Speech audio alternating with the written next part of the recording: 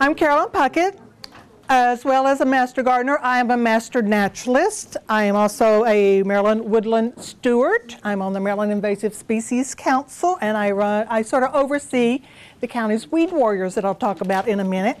I'm going to be wearing my naturalist hat more than the gardening hat for this presentation. Okay? This is audience participation. What kind of landscape is this? Pardon? Desert. Desert, okay. What kind of landscape is this? Suburban desert. He's exactly right. Have any of you seen any landscapes that look like this in Carroll County? You'll see it has lots of turf grass, a little row of maybe, I don't know, maybe Japanese hollies. That looks like maybe an azalea over there, one little tree over here. This lawn probably goes on and on and on. A lot of places in Carroll County have 3 acres in their property, and it is 3 acres of grass. And from the standpoint of wildlife, our native critters, that is a desert.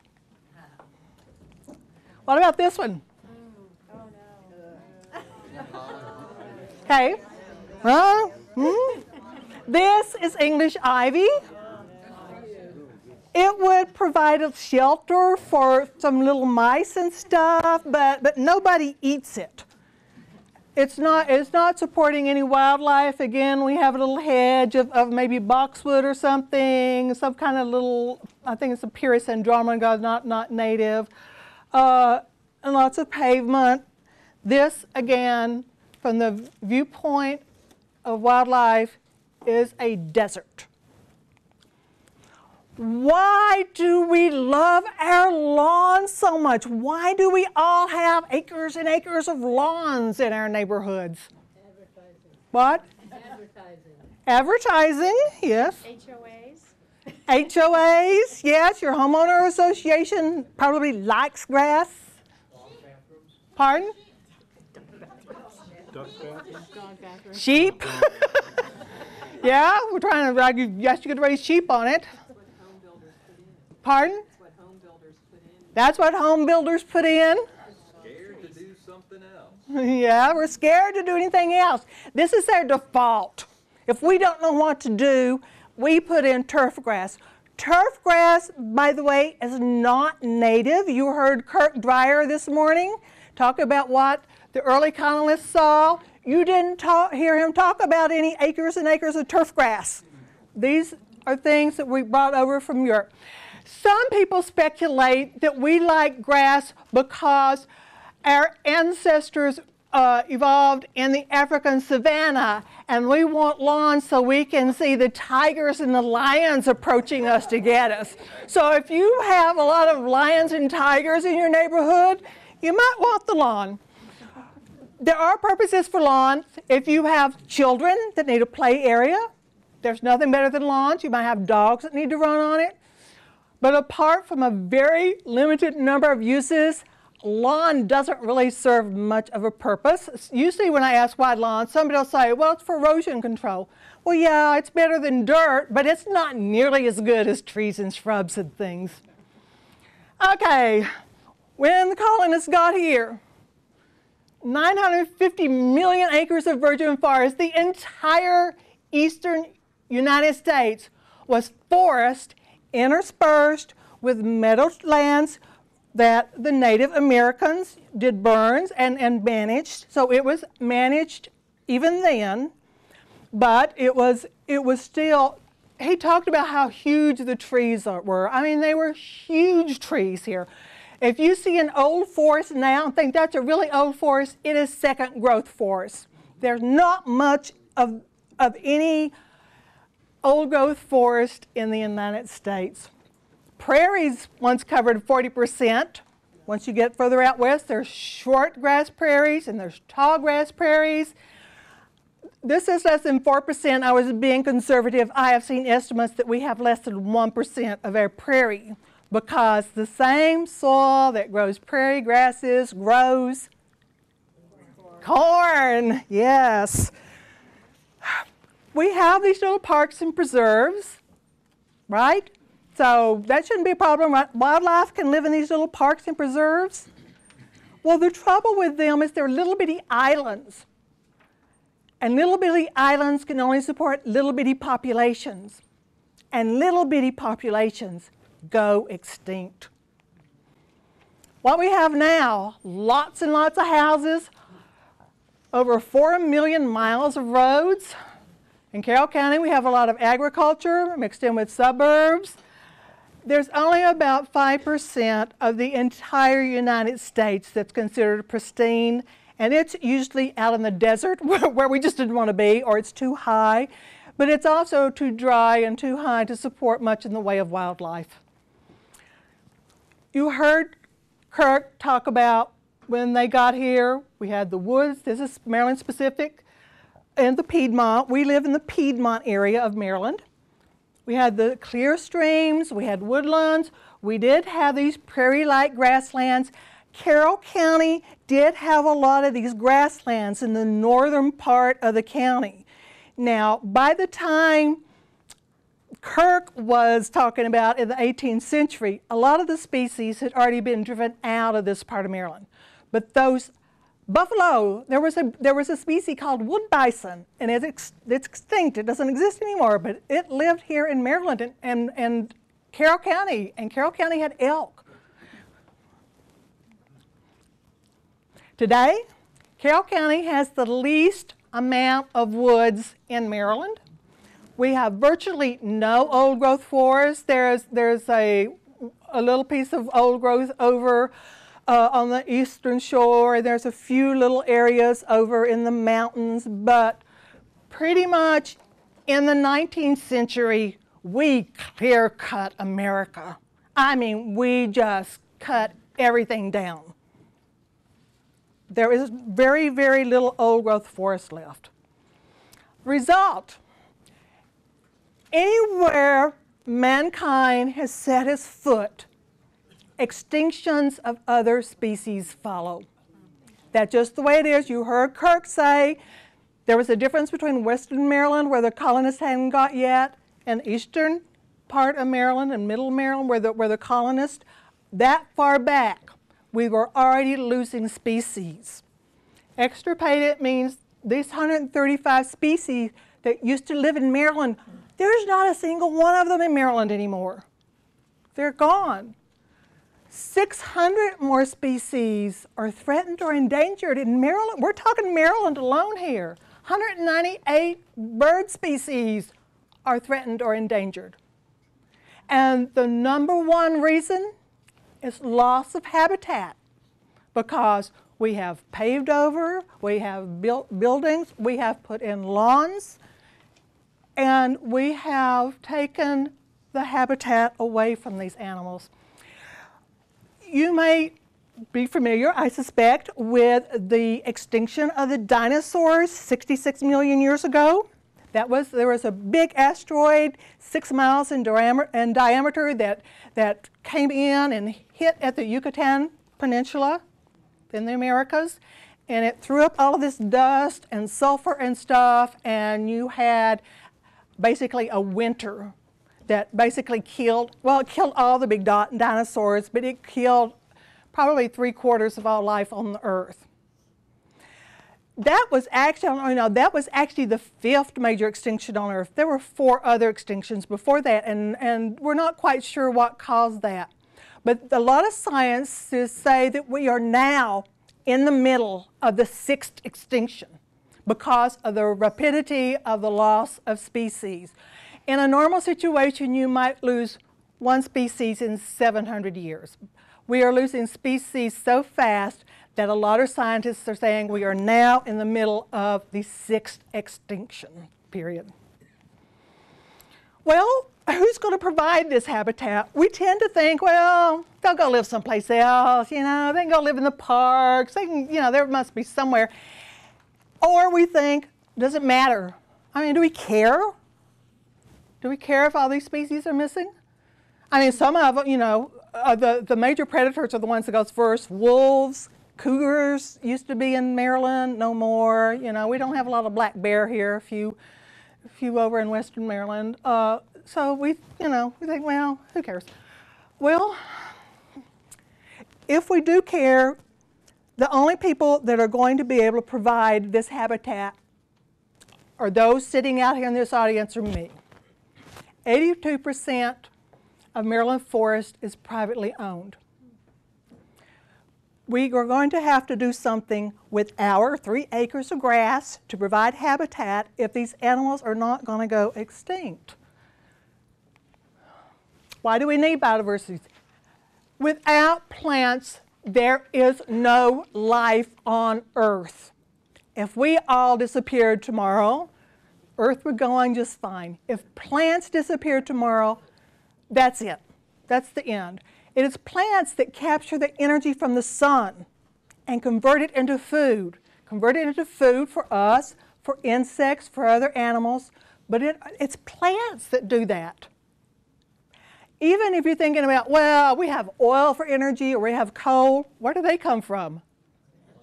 Plants. Plants back in the Jurassic period or the Cretaceous period or whenever before the asteroid hit. Plants are the basis of life on Earth. Where do you think we get our oxygen? Plants.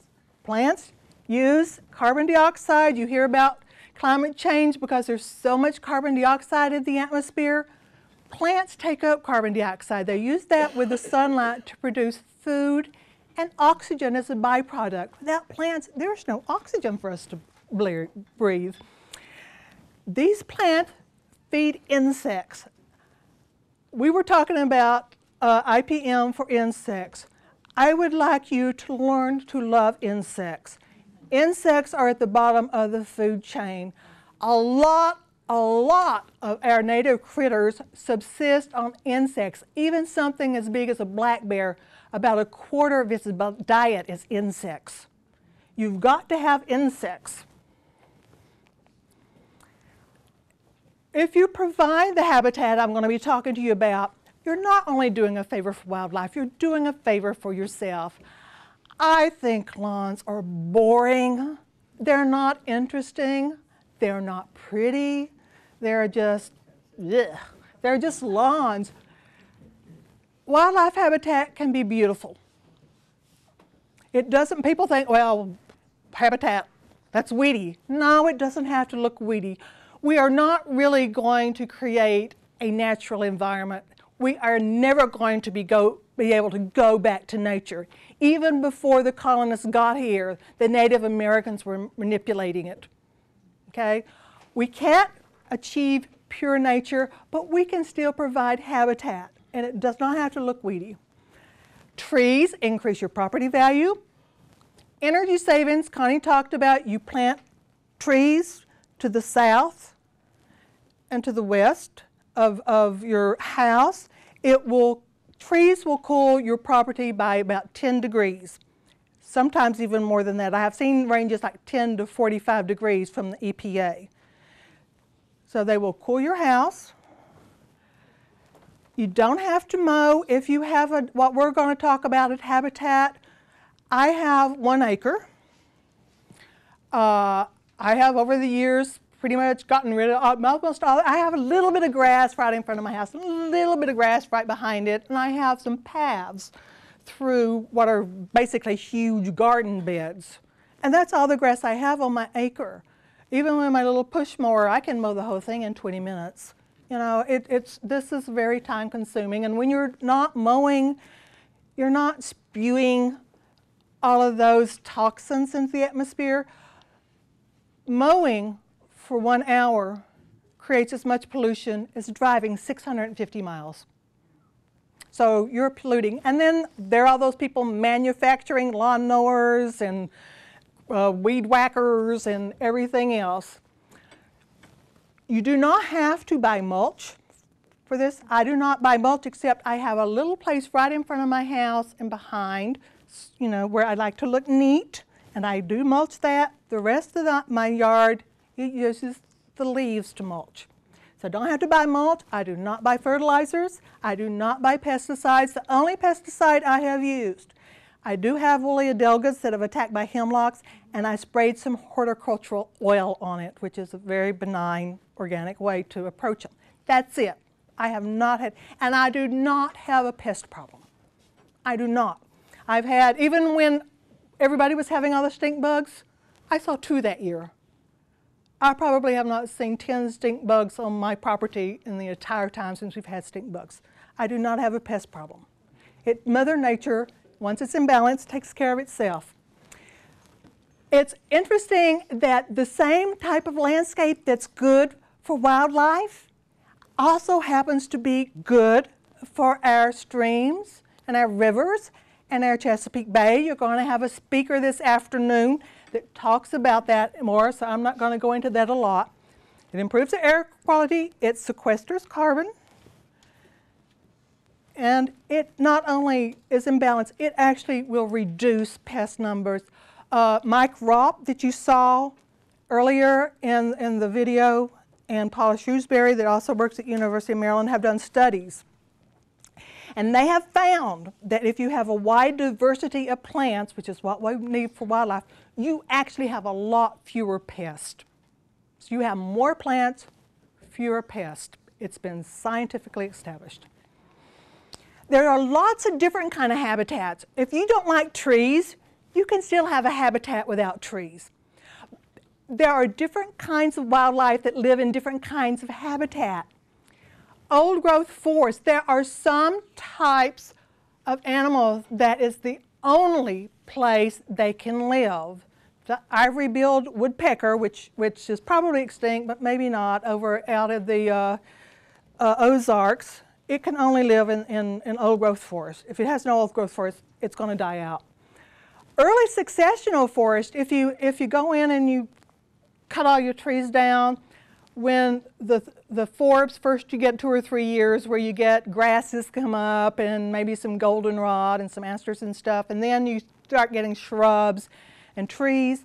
That's early successional. That, interestingly enough, is one of the types of habitat that we're really missing in Maryland anymore. And there are species that want to live in that type of habitat, and they're having a problem. Temporary forest openings, if you have a tornado that comes through or wildfire, something like that. Forest edges, we're going to talk about an edge. What's a forest edge, anybody? Edge of the woods, okay. It's basically where you have one type of habitat, usually we think of it as woods, and then it stops, and then you have another type of habitat. If it is grass, that's considered a hard edge. If you then have trees, but then you have shrubs and perennials and stuff, that's considered a soft edge. Soft edges support more wildlife. Most of our backyard critters like edge habitat.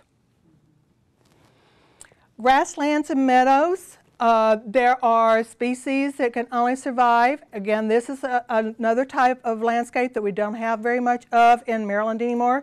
We have pastures for domestic animals, but we don't really have grasslands and meadows to support wildlife. Streams and rivers, wetlands, and barrens. The barrens, the largest barren in the United States is not very far from here. What is it? The Soldier's Delight, which is just over the county line in Baltimore County. Barrens have very, very thin soil on top of rocks, and the one particularly at Soldier's Delight has a lot of toxic chemicals in it naturally. So you have pine barrens, and there are kinds of species that can only live in barrens. Okay, so let's get to specifics. What do we need to have in our landscape if we're supposed to support wildlife? Wildlife need 4 things: food, water, shelter. You think of those, but there's a 4th one: space. The amount of space you have determines the kind of wildlife you can support. And they need to be together within a reasonable distance. If you have water way over that way and the food way over that way, well, the birds can fly across to it, but a lot of animals can't. So it must be available within a fairly contained area. The one you have least of determines the number of animals in a species that your property can support. So if you had lots of food and shelter, but you had no water, that water would be the limiting factor, because that's the one that you have least of.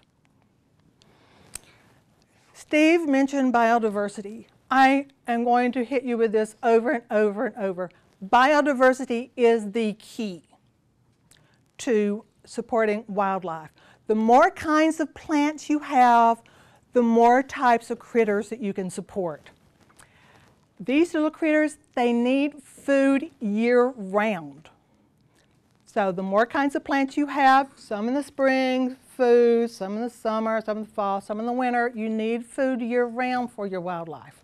It can be flowers, we usually think of course, in the spring and summer, but berries. The berries that are on our plants provide food during the winter. Fruits and nuts. Nuts, the acorns, hickories, they provide food during the winter. And I'm going to hit this one again, a larval host. We're going to be talking about butterfly gardening in a while. What is the life cycle of a butterfly? Anybody remember? Have an egg, caterpillar, the larva, then the pupa, and then the adult. Most people, if they're putting in a butterfly garden, what do they want to plant? What's the number one plant people think of? Butterfly bush. It provides nectar to the adult butterfly. It does not provide food to any caterpillar. None. If you're going to have butterflies, you've got to have caterpillars. So we need to have host larva plants. Not all plants are equal. Our native critters, our insects, our butterflies, our bees, all of our native critters evolved with our native plants. Often the insects cannot digest anything except maybe one family of plants or two or three. So somebody earlier mentioned, well, I guess it was Connie, said, well, if you have a certain amount of space, you can put a non-native tree there. Or you can put a native tree there. If you put a native tree there, you're probably going to support wildlife. The master gardeners, as you know, we hundreds of us trek down to College Park every summer for one day of training. I remember once going out over the campus with one of the University of Maryland people, and they're wandering around saying, this is a ginkgo tree.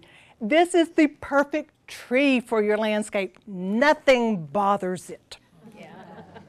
That afternoon, Doug Ptolemy, that I'm going to talk about a little bit more, who is head of entomology at the University of Delaware, is doing his talk on bringing nature home about supporting wildlife. And he shows a picture of the ginkgo and he says, this is a terrible tree to plant in your landscape. It does not support anything. So it depends on what you're trying to do. Natives are usually better. Now, we have a lot of non-native plants that are perfectly nice plants. As a matter of fact, a lot of our food that we eat are not native. Our lettuces and our eggplants and all that stuff, those are not native. They're perfectly well behaved. But there are some non-native plants that we call invasive exotic species. And these plants are not well behaved. They take over. They are like the German army invading Poland. I mean, they are there and they take over. They take over for several reasons. One thing, they green up before our native plants and they shade out our native plants. They tend to produce lots and lots and lots of seed. One multiflora rose can produce 1 million seed in 1 year. Lots of seed. They tend to be stoloniferous. They send out runners. And they don't generally have the native enemies here that keep them in check. Like Steve was talking about how the stink bug here was such a problem, but in China it was no big deal because they had an ecology that kept it in check. A lot of the invasive plants you can still go to your local nursery and buy. Unfortunately. English ivy. We talked earlier that that's a desert. That's a desert. It doesn't support any wildlife other than providing a little shelter. When it climbs your trees, when it's evergreen, when the snow hits it, all that snow, well, it can bring down your tree from the weight of it. English ivy blooms when it climbs up a tree. The shape of the leaf changes, and when it gets up high, then it does bloom, and it makes berries, and the wildlife eat it and spread it. Some states, particularly out in the Northwest, it's against the law to buy and plant English ivy. Years ago, I was down towards D.C. There's a little island called Roosevelt Island in the middle of the Potomac, if you've ever been there. When I was there, it was like 3/4 English ivy. And I think since they've had people in there and try to get rid of that English ivy, but it'll just absolutely take over. Porcelainberry vine, when I was going through my Master Naturalist training, I did part of it at Robert E. Lee Park in Baltimore. There's one area, it's about half an acre of nothing but porcelainberry vine. It's very pretty, has nice leaves, sort of like grape leaves, and has these beautiful blue berries. Terribly invasive. Japanese barberry. I'm not going to ask you to raise your hand. How many of you have Japanese barberry in your landscapes? I think there are an awful lot of landscapers that basically know 6 plants, and they use those same 6 plants everywhere. Japanese barberry is particularly popular at service stations where they have a little island and 3 little plants in it. Did you see Japanese barberry? Because it's tough. It comes in pretty colors. You know, it comes in golds and purples and reds. It produces lots and lots of berries, and it spreads, and it fills the woods. It has been found that ticks, high populations of ticks are associated with high populations of Japanese barberry. Burning bush. Everybody seems to have burning bush. My late husband, bless his heart, when he lived in North Carolina, before I knew him, he had burning bush, and so when we bought our property, he just had to have burning bush. We planted a couple of burning bushes. I didn't know at the time they were invasive. Well, I live in the woods. You know, it doesn't get any sun. Never did turn red. So I finally, after a few years, particularly after I found out it's invasive, persuaded him we ought to get rid of them, and I cut them down. That was probably 15 years ago. I am still pulling up seedlings of burning bush. But we like it. Bush honeysuckle, you're probably more familiar with the Japanese honeysuckle, the vine. It's invasive, but this bush honeysuckle, it's a bush. It looks like honeysuckle, but it's a bush. And the state used to promote that. I was down at the Aubrey Carroll Bird Sanctuary in Mount Airy, and they had all of this bush honeysuckle all over the place. When I asked them about it, they said, well, that's what the state told us to plant, you know? Yeah, they gave it away. But the birders have sort of come around to understanding that the berries are pretty, but they don't have the same lipid value. They don't have the same calories. They don't support wildlife as well. They're there at the wrong time to support migrating birds. Our birds that tend to stay here, like cardinals and robins, because they green out early, tend to nest in them, but it's very low, and so the predators tend to get them. So that's not good, but you can go to a nursery and buy that. Bradford pears, boy, in the 50s, weren't Bradford pears popular? They were supposed to be sterile. But they had weak wood and they were always breaking, so the horticulturists came up with improved calorie pears. Bradford is a type of calorie pear, and when they put those in the landscape, it crossed with the Bradford pears, and now Bradford pears are everywhere. In the spring, when you're driving down the interstates and you see all of these pretty white trees blooming, probably most of them are Bradford pear. And Norway maple. Norway maple is the #1 selling shade tree in America, and it is highly invasive. Instead, plant these things. In your book, you have a handout that's native plants for wildlife conservation, okay? So you don't have to memorize this. You've also got a copy of my PowerPoints in your book. But these are native trees that are high on the list of plants that support wildlife. Oaks, hickories, beech, walnuts have your nuts. Persimmons, serviceberries, black gums have berries on them. Pines, pine nuts. You know, the little critters like to eat pine nuts as well as we do. Crab apples. There are some native crab apples and there are non-native crab apples, and they have crossed, and it's hard to know what you're getting. Fortunately, they're close enough genetically that the wildlife that can eat, the caterpillars and stuff that can eat our native crab apples can also eat the non-native crab apples. I have one crab apple tree in my yard. It produces heavily about every other year. Usually along about February, I will get a huge flock of either robins or cedar waxwings. I mean, we're talking 100, 200 birds, and they spend a week stripping because that's one of the few foods that's available at that time of year. Dogwoods, hawthorn. This picture is a hawthorn. I think that's just as pretty as the burning bush. The birds, this is not their favorite food, so it tends to stick around. The berries stay there until late in the winter, and when there's nothing else for them to eat in February, that's when they're going to come eat these berries. So you have your berries for a long time, and they're beautiful. So this is your top layer, your canopy layer. Underneath your canopy layer, you have an understory or shrub, and there are lots of native plants that like that understory. When I bought my property, I did find that I was very fortunate. I did not have a lot of multiflora rose and invasives. I had lots of maple leaf viburnum and arrowwood viburnums, and I had dogwoods and things. Vines, people think Virginia creeper is a weed, and so they pulled that out and they plant English ivy instead. My next door neighbor did that. She pulled out all of her Virginia creeper and planted English ivy, and it is now pulling down the trees. Virginia creeper is pretty. It turns these red colors in the fall, and it supports wildlife. It's for a naturalized area in my woods behind my house. It's naturalized. It makes a nice ground cover, and I just let it go, and it does just fine. It will climb trees, but it doesn't hurt them.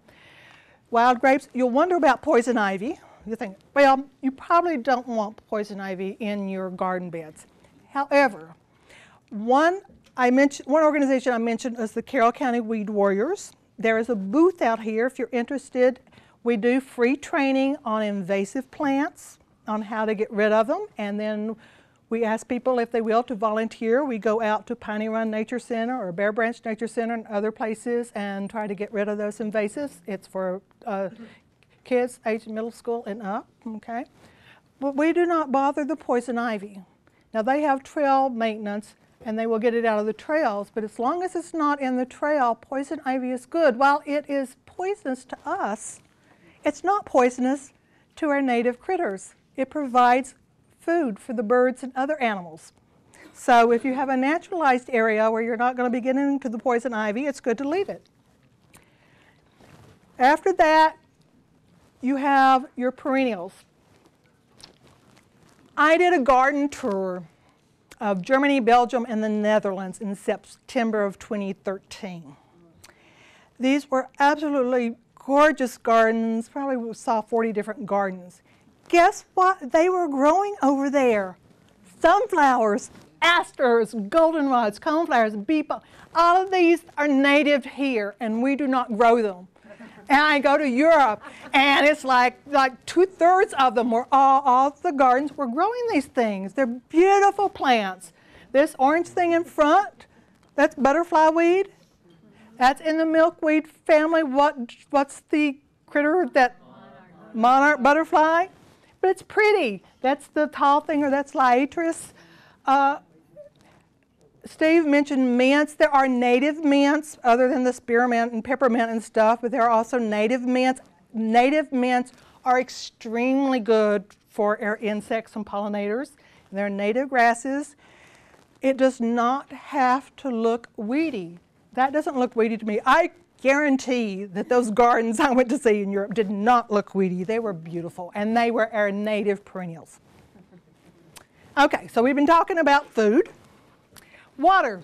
If you're lucky enough to have a stream on your property, it would be wonderful of you to plant a buffer. 35 feet minimum, if you have enough property, 100 feet. That is excellent wildlife habitat. It's excellent for the quality of our streams and our water and what floats down into the bay. If you don't have a stream, if you just have a pond, if you have a pond, try to have one end that's very shallow. That's so the little critters can come up and get a drink without falling in and drowning. If you have a bird bath, there are ways you can heat it for the winter. It needs to be fairly shallow. You don't want your water over 3 inches deep because the birds don't want to drown either. If your bird bath is deeper than that, you can put gravel and stuff in the bottom because it's better to have sort of a rough bottom to it than a smooth one. What is a vernal pool? Pardon? It's temporary. It's temporary. This is a vernal pool. It usually appears in late winter when the snow melts and then early spring, and it's ephemeral. It disappears when it gets hot and dry. This is the preferred breeding habitat for our amphibians, our frogs, and our salamanders. This is where they go to party hardy and lay their eggs. Why would they want to lay their eggs in a piece of water that may dry up before the eggs even hatch? Why? No fish. No fish. There's no fish to eat it. If you have a pond, if you're wanting to support wildlife, do not put goldfish in that pond. Do not put koi in that pond. They're going to eat it. They're going to eat the wildlife. Okay? Those are not native. Okay, if you want to support the frogs and the salamanders and such, leave off the fish. Other thing that they need is shelter, and I'm going to go over these in more specifics later. They need, we think of shelter, well, they need a place to sleep, but it's more than that. They have to have protection from predators. They have to have a place to rest. They have to have a place where they can eat without worrying about a hawk coming down and grabbing them. They have to have dens where they can raise their young or places to nest. And they have to have places to rear their young. It's often at different places. Turkeys tend to live in the woodlands, and that's where they have their nests. But when they have the little turkeys and they need to eat, they take them out into early successional or grassland type stuff so that they can run around and eat the insects. So different animals use different types of habitat at different times, but they all need shelter. There is also in your book, there's a list of websites and stuff. Audubon Society and Cornell University has a lot of good stuff on different kinds of shelters. Plants provide shelter. And I'm going to tell you this over and over. Think vertical layers. Even if you only have 1/8 of an acre, if you think vertically, you can get lots of different kinds of plants in there. And remember, that's what we want. We want lots of different kinds of plants. The same plants that serve as food can serve as shelter. The same plants that act as food and shelter can act as a windbreak. Do not, I beg you, plant a row of Leyland cypresses because you want a windbreak or, privacy. That is a monoculture. How many of you lost Leyland cypresses last winter? They took a real hit. You don't want a monoculture. You don't want a big area with just one thing. They tend to attract insects and diseases. You want different kinds of plants. You want a mixture of deciduous and evergreen. Okay. The evergreens do provide winter shelter. Edge habitat is very much good for things. Hedgerows, again, don't plant a row of anything, one thing. Thickets, he talked about all of those blackberry thickets and stuff like that. They're good habitat, meadows. Different animals live in different zones. So if you have all these different layers, the trees, the canopy, and the understories, and then the perennials and the ground covers, different animals will live in different layers. Even if you have a big tree, some birds tend to forage on the outsides of the trees, and some birds tend to forage more on the inside of the trees. The more kinds of plants you have, the more kinds of insects and animals that you can support. Dead trees. I only have an acre, and I do worry about the dead trees falling on my head. Obviously, you don't want a dead tree where it can fall on your house. But if you have enough space where you can leave dead trees that are standing are called snags. They're wonderful for our wildlife. The woodpeckers eat the insects out of them, and then where the woodpeckers have made holes, a lot of little birds and things, they use that for nesting. So it's a food source. I sort of compromise. When I have a tree that's dead and it's obviously going to, fall over on a path where I might be walking or something, I tend to have them cut it 12 feet. So I still have a 12-foot snag that the wildlife can use, but I don't have to worry about what it's going to fall on then. But even the dead wood on the ground supports a lot of insects, and insects provide food to all the other critters. Rock piles, I cannot stick a shovel in the ground on my property without hitting a rock. Probably all of you have lands. So I have lots of rock walls. And the chipmunks love them, but lots of critters like rock piles.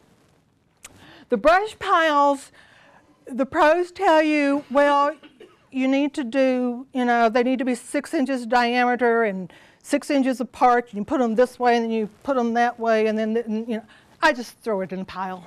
And they love it. I see when I've been walking and I'd scare up a bird, they would fly into that brush pile for safety. So that's good habitat. And of course, nest boxes.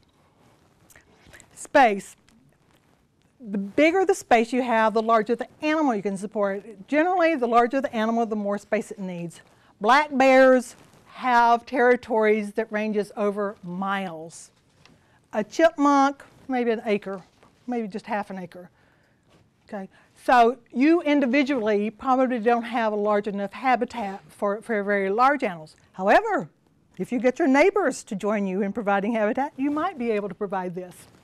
Some critters are territorial and they will not let another animal of that species in that area, but even animals that are not territorial, they have to live in a place where there's not so much competition that they don't have anything to eat or drink.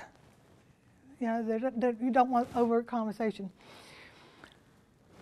Different kinds of animals live in different habitat. Pileated woodpeckers, they need large expanse of forest. They are a forest interior species. Some types of animals will only live in forest interiors, and it has to be really big. Okay? The grassland critters tend to like lots of areas. Corridors, we mentioned this. There's a stream with a buffer alongside of it. This is good habitat. Little critters have to be able to get from point A to point B when they breed, when they eat, when they go for water. So one of the biggest problems with our migratory birds is that the corridors have disappeared. And there's not that protected area to support them when they're flying south. You can't manage for everything. Let's talk real quickly about these. There's 4 different kinds of songbirds.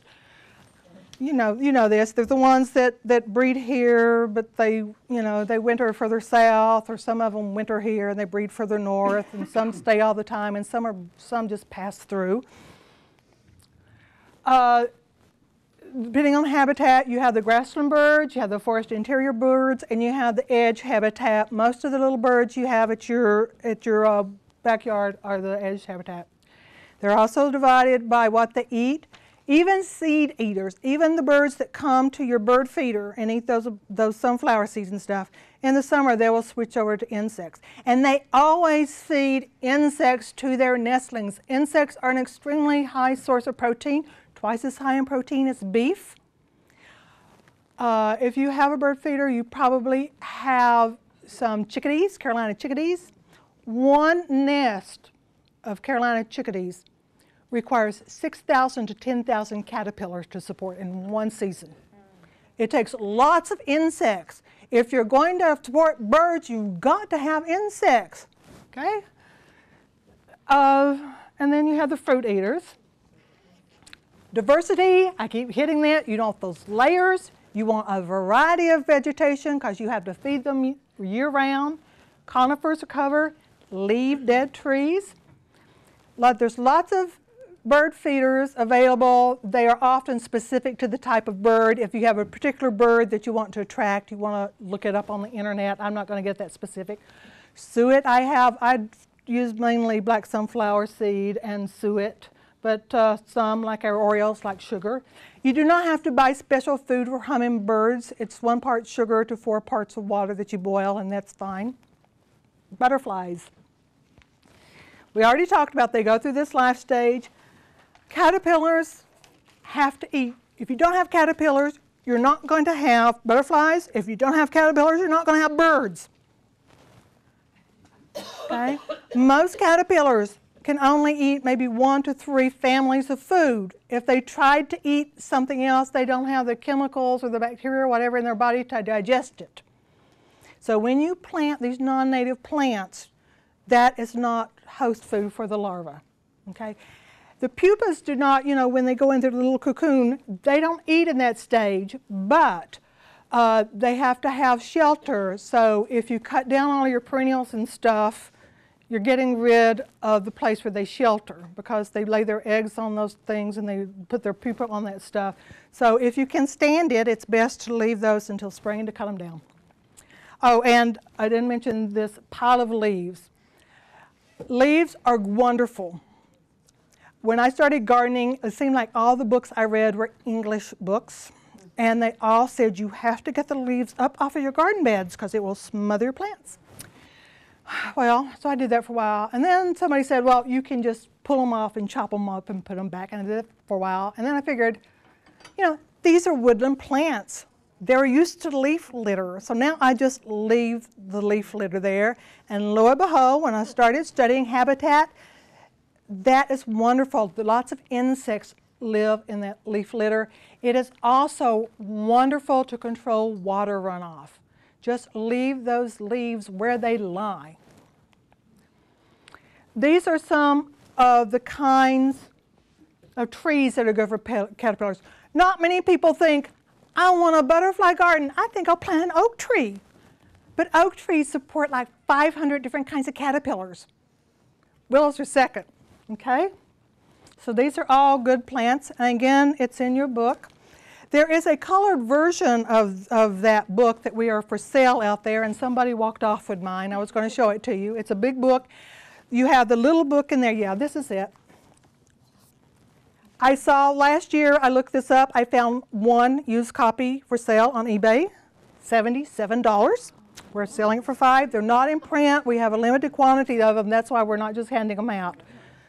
This is free on the internet. I don't know if you'd want to print out this whole book, but the colored version is free on the internet if you'd rather do that. Thank you. Okay, so all these things are good for caterpillars. Nectars. These things that are good for nectar can also be plants that are good for the larva. Okay, butterfly bushes don't do it. Adult butterflies also need, you've probably seen them gather on a road. They need the minerals. Mud puddles are good not only for the male butterflies, but some of the bees and pollinators use them. I have a shallow dish with wet sand, and I have a liquid organic fertilizer that I put in there to provide minerals for them. They need water. They need shallow water. If your water's a little deeper, you can put a stone in the middle. They need shelter. They need vegetation. They shelter in wood piles. They shelter on perennials and stuff. They did one thing I have trouble with because I live in the woods. It's a basking area, but where I have the stone walls, even the slanted light that hits there from time to time, they'll bask on that. Pollinators. We have with us Mr. Honeybee himself, Steve McDaniel in the back, and he's selling honey out here. If you're interested in raising honeybees, he's the guy to go talk to, okay? So you might want to do that at break. You'll probably be at his booth. Pollinators are very important. 90% of all plants need some kind of animal for pollination. A 1/3 of our food supply requires pollinators. There are lots of different kind of pollinators. We tend to think of honeybees, and because a lot of our fruit crops are not native, they came from Europe or Asia. Well, the honeybees came from Europe or Asia, so they're very good at pollinating that. But a lot of our own bees are very good pollinators. Worldwide, there's like 200,000 different kinds of species that act as pollinators. In the U.S., there's over 5,000 species of bees. In Maryland alone, I think Steve was saying the other night, there's like 400 species. Bumblebees tend to do colonies, but most of these are solitary. They might live, yes? I don't see the mason bee. Is that a native bee? Yeah. I'm sorry. I added that, but this is not my latest version apparently. Mason bees are there. Mason bees live in little sticks. I like to prune, and I have these elderberries, and I always used to go out in the summer and prune out the dead wood. Well, lo and behold, you know what? Mason bees like to lay their eggs in dead elderberry branches, so I don't prune it out anymore. You can buy the little straws for mason bees. You can drill holes at least 6 inches deep and about 1/4 inch around for mason bees. These are generally not aggressive. They are not out there to sting you. They're not going to sting you. They're extremely sensitive to pesticides. Please, please, please do not use those systemic pesticides on your perennials and things.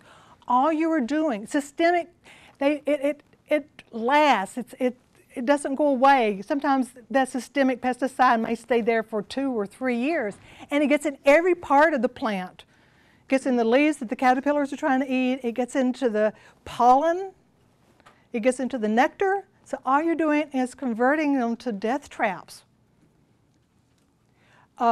The European Union has banned the use of imidacloprid that Steve was talking about a while ago because they think it's, killing too many of their pollinators and stuff.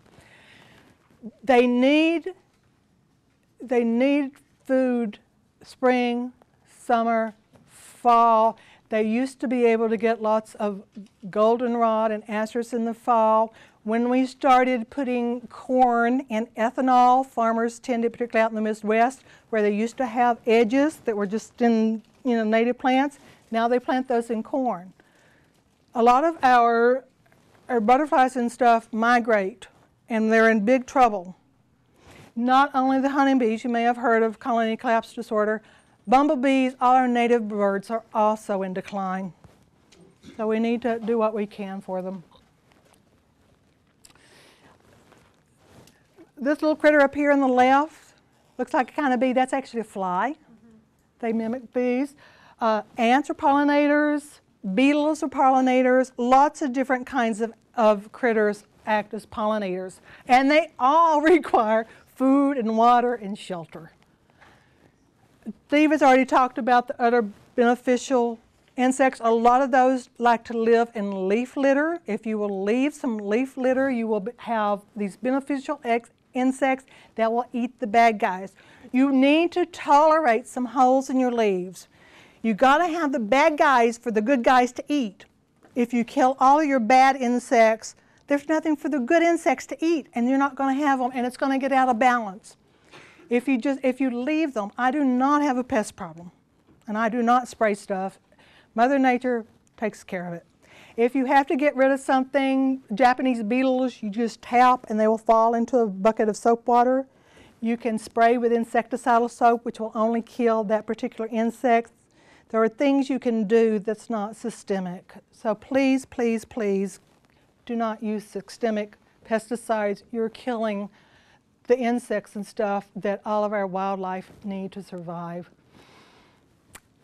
Does this sound familiar?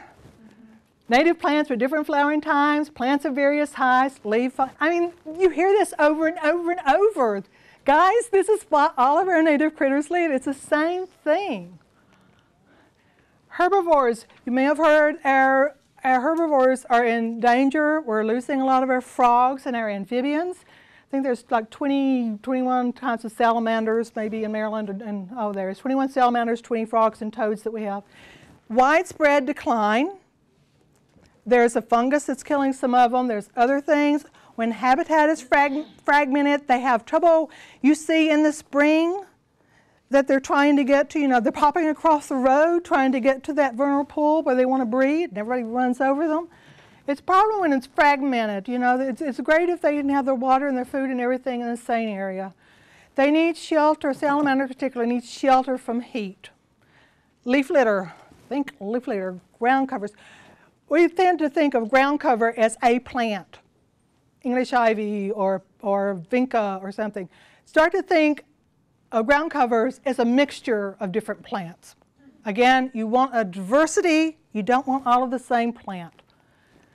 Reptiles, most snakes are not poisonous.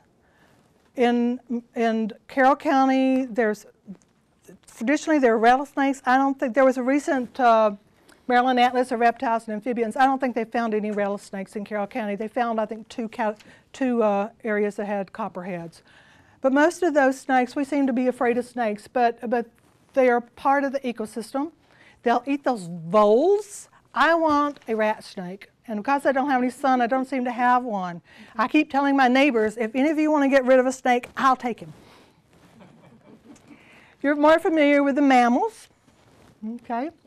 Small mammals can use small elements. Larger animals leave larger areas. Bats, we're losing all of our bats. Our bats that live in colonies, they're dying from white nose syndrome. It's a fungus, and spelunkers and things are spreading it from cave to cave. There's this massive die-off of bats. If you want to get rid of your mosquitoes, bats are better than martins. This is the end. Your habitat plan, there are handouts in your folders about habitat plans. Be aware of homeowner restrictions. You may have to get your homeowners to try to, you may have to try to persuade them that all that grass isn't the best thing. Educate your neighbors. Do one part of your yard at a time. Every year I dig up a little bit more grass and put in other things. You'll get overwhelmed if you try to do it all at once. So make your plan out, but then just tackle one area at a time. Mine changes every year. If you build it, they will come. When I put in a little bitty pond that I dug myself, it's only 4 feet around and 2 feet deep, a week after I had built it, I had frogs. I don't know where they came from. You know, if you build it, they will come. Remember, trees, the plants, the animals, they do stuff for us. They sequester carbon.